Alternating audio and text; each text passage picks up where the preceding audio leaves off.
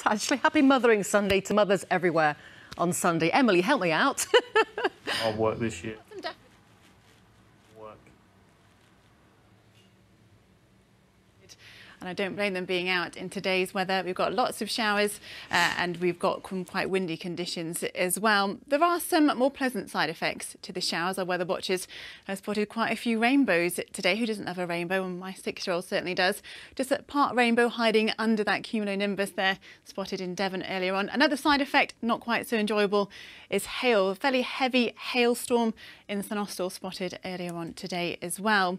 Another feature is the strength of the wind. These strong winds are continuing through tonight and through tomorrow, so just be aware we could see some gusts of up to 60 miles an hour over the next 24 hours or so. It's all due to an area of low pressure on the satellite. You can see this swirl of cloud to the north of the UK. That's the centre of a fairly deep and pretty large area of low pressure. These weather fronts move across us tonight, bringing with it further showers, some bands of showers, more scattered showers behind that, but still very windy through Saturday.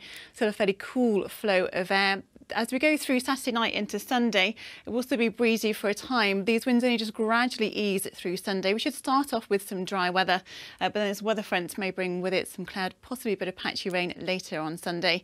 This high pressure is waiting to build in. It's not with us really until next week. We're going to keep some cooler air with us, but things do become more settled and a bit milder into next week. We've had a bit more cloud arrive through this afternoon as well, and with that quite a few showers, and these showers will continue tonight. So some heavy downpours, the risk of some hail could possibly turn wintry across the higher ground of Dartmoor and Exmoor as well through the night, and it is going to be very windy. These are the wind gusts in miles an hour, between 50 possibly up to 60 miles an hour around the exposed coasts. Minimum temperatures tonight between 4 and 7 Celsius. For tomorrow then, it's going to be a very windy start Saturday. Still a scattering of locally heavy showers through the day. Again, they could be a touch wintry across higher ground, possibly some hail mixed in there. They become more isolated through the afternoon tomorrow, so there should be some drier and some bright weather, but still quite windy. Again, gusts of in excess of 50 miles an hour. Some gale force gusts possible around the Isles of Scilly tomorrow, and also some showers with those strong and gusty winds. Here are the times of high water for tomorrow. High tide at Plymouth, 05:50 and at 18:15.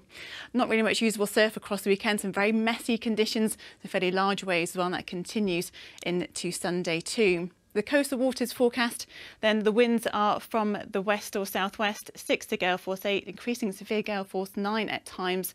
Some squally showers out at sea, so moderate or good, occasionally poor visibility. But things are gradually settling down. Sunday, as I said, still breezy, but the winds won't be as strong. A dry and bright start, then clouding over, possibly a bit of rain later in the day. Not too bad to start off the week. I think we'll see some sunshine through Monday, bit of cloud possible through Tuesday. Temperatures not too bad. We will see some sunshine. The winds will be lighter, so the daffodils will get a break, and I hope all mums, especially mums of young children, get a break over this weekend. Oh, Emily, yes, thank you very much. The news continues online on BBC local radio stations across the weekend. Whatever you're doing, have a wonderful weekend. See you next week.